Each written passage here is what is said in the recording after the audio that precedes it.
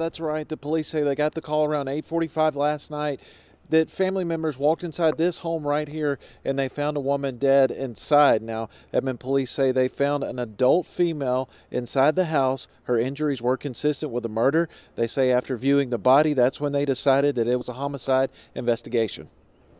We're not ready to release suspect information just yet, so that we can keep working that side of the case through the night. Now, during the investigation, police went door to door in the neighborhood asking if anyone had heard anything. After gathering information throughout the night, police have confirmed to us that a suspect is in custody in regards to this homicide. We're expecting more information on that today. As soon as we get it, we'll pass it along to you.